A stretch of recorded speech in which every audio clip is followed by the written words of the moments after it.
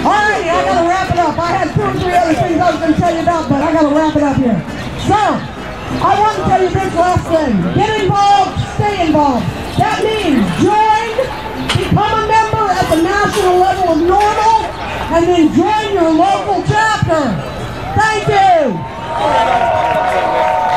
Connie Guy, I wish you was the mayor of Philadelphia. Can I get a picture of your hat? You guys have been in a situation before with this many cops, except for that cop right there. Look at that cop. Thanks for being here. There's a gentleman in a Bible machine,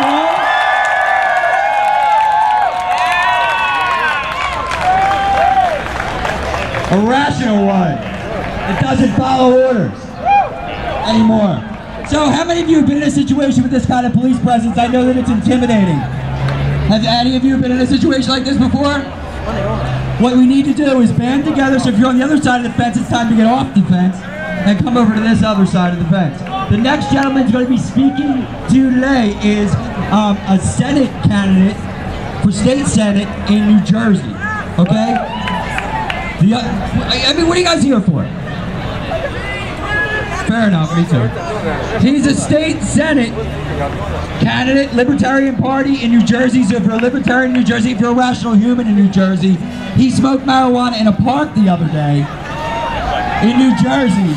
And it's men like this that are making a stand all over the place that are going to help us change this policy. Ladies and gentlemen, Mr. Don DeZarn. Give it up. Thank you so Take an much. example it's from him. Privilege to be here today. I want to thank Pro History for all the hard work they do organizing these events and starting to go with me. I'm going to send it to you right now. Let's see. Romeo. Yeah, I Can you go too? Don't you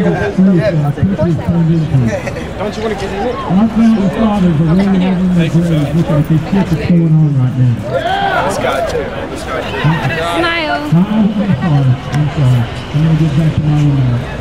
Out to the people! I did start celebrating a little bit early today. Law enforcement against prohibition!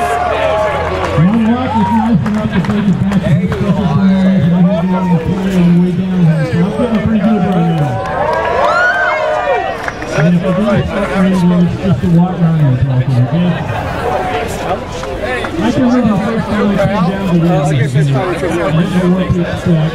And I got here and saw a cop. And it was a little bit nervous. And everything turned out all right that day. God only knows what's going to happen today. I just turned out in the first time. No matter what happens, I am so honored to be here with a group of patriots and freedom fighters like you. If we're going down together, ladies and people. And there's so many young people here. Thank you so much for being here. You're the future of this country. You're the only hope we have.